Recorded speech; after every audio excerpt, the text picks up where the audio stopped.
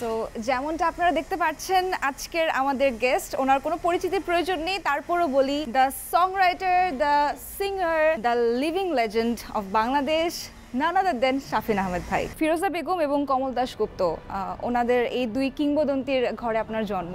শৈশবকালের কৈশোরের যদি গল্প জানতে চাই। ছোটকালে আব্বার কাছে কিছুটা বেশি শেখার সুযোগ হয়নি, অল্প কিছু শিখেছিলাম, কিছু উচ্চাঙ্গ সঙ্গীত, কিছু তবলা, রিদম টেদম, এগুলিতে উনি খুব ভালো তবলা বাজাতেন। এগুলি ফান্ডামেন্টাল হিসেবে খুব জরুরি এবং কাজে লেগেছে। তারপরে মার কাছে নজরুল সঙ্গীত শিখেছি, আব্বার সুর করা পুরোনো আধুনিক গানগুলি শিখেছি খুব অল্প বয়সে, টিনেজ বয়সে। রাস্তায় মার্বল খেলা থেকে শুরু করে লাটিম খেলা, টাঙ্গুলি, এগুলি মানে বড় খেলার দিকে যাওয়ার আগে। পরে তো ক্রিকেট খেলতাম, স্কুলে ফুটবল ক্রিকেট দুটোই হয়েছে, অ্যাথলেটিক্সও ছিলাম। কিন্তু পরবর্তীতে যেটা হলো, স্কুল যখন শেষ করছি 16-17 বছরের দিকে, বাসায় তারও আগে থেকে কিছু ইংলিশ রেকর্ড আসছিল, কিন্তু আমাদের ফ্রেন্ড সার্কেল থেকে সবাই মিলে আমরা যে রেকর্ডগুলি বাসায় আসছিল, যা শুনছিলাম, সেগুলি ওয়েস্টার্ন রক মিউজিক। খুব ফ্যাসিনেটেড হলাম, কারণ বয়সের সাথেও কিন্তু রক মিউজিকের একটা সম্পৃক্ততা হয়। তো স্কুল টাইম থেকেই ওই ফ্রেন্ডসদের মধ্যে গান গাওয়ার একটা, সবাই জটলা করে আমার থেকে গান শুনবে, বিল্ডিং এর পিছনে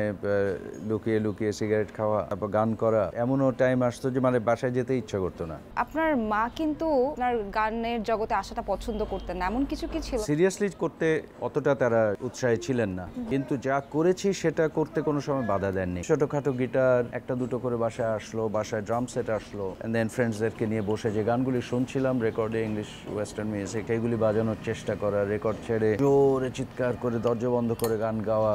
deep purple, pink Floyd, lead Zeppelin, Beatles definitely, rolling Stones, হু ইত্যাদি, এই ব্যান্ডগুলি অল আর পাওয়ারফুল রক ব্যান্ড। তো এদের ইমেজ যে দেখতাম কাভারে, এলপির কাভারে, কাপড় জামার যে image, long hair and everything, এইটাই কিন্তু টিনেজ বয়সে ওইটা একটা ইমপ্রেশন রাখে। তখন অ্যালবামের কাভারে রক ব্যান্ডদেরকে দেখছি এরকম সেরকম জিন্স কাটতাম, ripped jeans. Yes, ripped jeans. সেখান থেকে ভাইয়া আজকে শাফিন ভাই আমাদের তরুণদের স্টাইল আইকন বললে ভুল হবে না।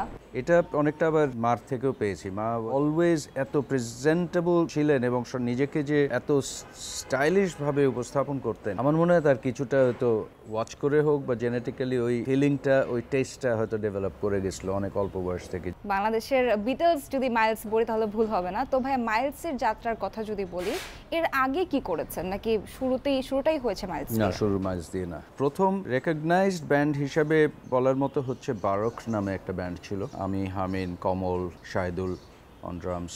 তো এই বারক ব্যান্ডটা সবই কাভার সংস, বাংলা তখনও শুরু হয়নি। এই নিয়ে আমরা হোটেল ইন্টারকন্টিনেন্টালে বাজালাম কিছুদিন। 1979-এ মাইলসটা গঠন হলো। ফরিদ ছিল লাইটনিংস ব্যান্ডের, চিটাগং বেসড একটা ব্যান্ড ছিল। He thought of forming the band Miles, তার উদ্যোগে মাইলসটা গঠন হলো আর কি। এবং কিছুদিন পরেই আমাকে এবং হামিনকে আসতে বললো, জয়েন করতে বললো। So we joined as one of the early members of Miles.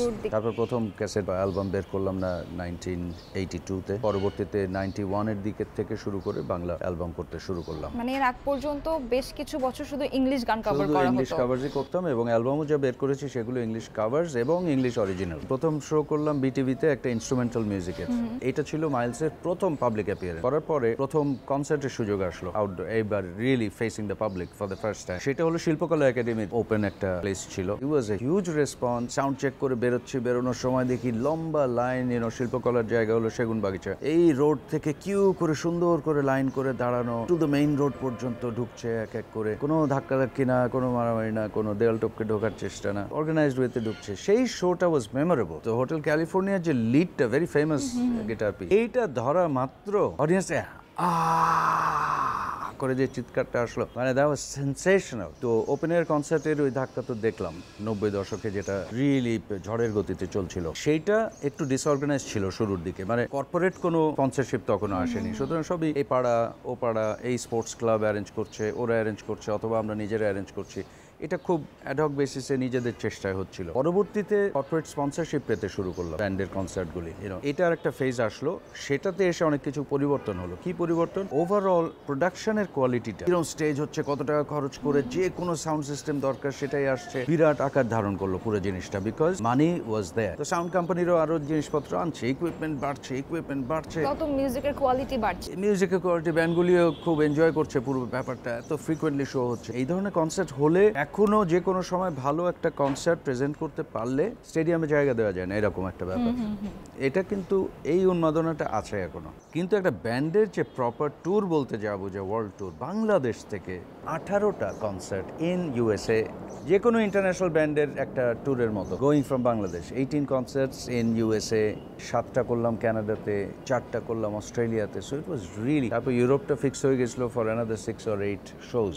এগুলি করে আমি মিস করলাম আমেরিকার পার্টটা, বিকজ অফ ভিসা দিতে দেরি করছিল, সো আমার টাইমলি যাওয়া হয়। সেটা এসে ঢাকায় শেষ করলাম 2019-এর ডিসেম্বরে। তো ইন্ডিয়াতে প্রথম কনসার্ট ছিল ব্যাঙ্গালোরে, which is a non Bengali area. তো সেখানে ইংলিশ কাভার্স করলাম। We played in Punjab university Chandigarh, তারপরে দিল্লির নেহরু স্টেডিয়াম। আর অনেক ট্রাই নেশন শো হতো, কনসার্ট হতো, ইন্ডিয়া, পাকিস্তান, বাংলাদেশ, ইন্ডিয়া, এইরকম 3 দেশের ব্যান্ডস নিয়ে অনেক শো হয়েছে, অথবা অ্যাটলিস্ট 2টা দেশ। আমাদের তখন একটা হাস্যকর ব্যাপার ছিল, পাসপোর্ট শেষ হয়ে যেত কয়েক মাস পর পরে। এত ফ্রিকুয়েন্টলি, মাসে 4বারও গেছি। এই এসে পৌঁছালাম, আবার যেতে হবে কাল ডিফারেন্ট সিটিজে, ডিফারেন্ট সিটিজে, বাট পশ্চিমবঙ্গে বেশি। শাফিন ভাই, you on Miles, right? Yes. So এই জায়গা থেকে যদি জানতে চাই, শুধু আমি না, আমি শিওর আমাদের দর্শকরাও জানতে চাই যে মাইলস কেন ছেড়েছিলেন, আবার ব্যাক করেছেন। কারো মধ্যে দ্বিমত থাকতেই পারে কোনো বিষয় নিয়ে, এগুলি খুব নর্মাল ব্যাপার। তো এটা সারা পৃথিবীব্যাপী সব ব্যান্ডেরই কম বেশি হয়েছে।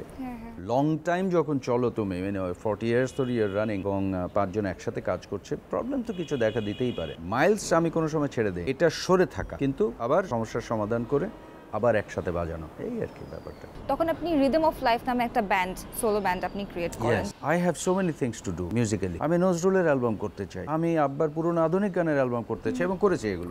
সো যাই হোক, মেইন কথা হচ্ছে যে অনেক কিছু করার আছে, সবকিছু একটা প্ল্যাটফর্ম থেকে করা যায় না। আমরা যে ঘরানার থেকে এসেছি, যে ফ্যামিলির থেকে এসেছি, তাতে মিউজিকটা অনেক পবিত্র একটা